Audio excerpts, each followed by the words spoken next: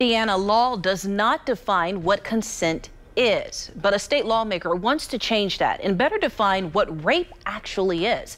WRTV investigates Kenney has been tracking this issue for years and joins us now with the new action underway at the State House. A state lawmaker has filed House Bill 1079. It says during sexual activity, you can deny consent either through your words or your actions.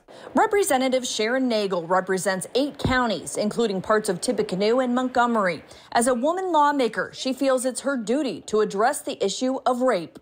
Typically, it is a woman that's raped. I need to stand up for all women in this scenario. Currently, Indiana law says it's rape if the perpetrator has to use force or the threat of force, or if the victim is unaware of what's happening or they can't consent due to a disability. Negele filed House Bill 1079, which says rape is also when a victim expresses a lack of consent, either through words or their conduct, such as trying to get away. For example, if a woman is pulling her clothes back on, trying to avoid this physical confrontation. In other words, there's more than one way to say no, and you're trying to put that in Indiana law. Through action or words.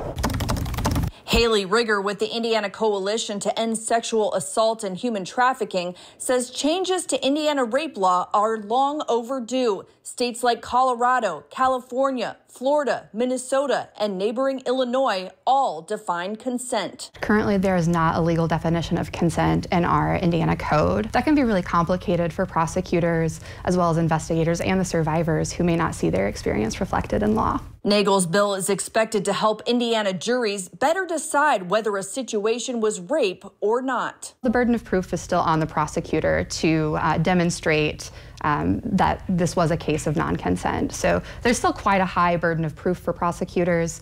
This is just going to enable them to maybe find more justice for survivors. The legislation has the support of Carmel mother Stephanie Stewart. We first introduced you to her in October. I was just in shock, complete shock. She says a salesman sexually assaulted her in her home, but was not criminally charged. She said that they were not going to prosecute, and I immediately just started sobbing because, you know, not one to cry, but that was just so shocking to me, and I was so devastated and disappointed. Negele's bill would also make it a crime to commit rape by impersonation or pretending to be someone's consensual partner. Negele drafted the bill after learning of a 2017 Purdue case in which a man pretended to be the victim's boyfriend, and he was later acquitted of rape. This is a lifelong scar that many women have to live with, and it's time for us to make sure that they feel confident to go to court, that the law is behind them, and they are well protected. This bill has been assigned the Courts and Criminal Code Committee, and Representative Negele is hopeful it will get a hearing this year. Working for you, Kenney, WRTV. Now, the bill has the support of the Indiana Prosecuting Attorneys Council, who told us, quote, "We are planning to testify in support next week when the bill is heard."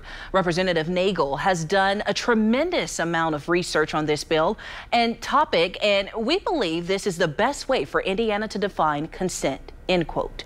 We've also reached out to the Public Defender's Council, and we are still waiting to hear back.